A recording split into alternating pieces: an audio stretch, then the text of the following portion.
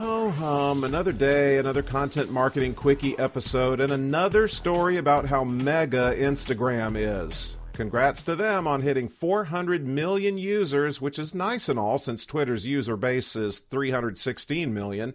But consider the fact that this happened just 9 months after they hit the 300 million mark. Their trajectory is up, sharply up. And apparently the key is to not count on the United States. Over 75% of users don't live there.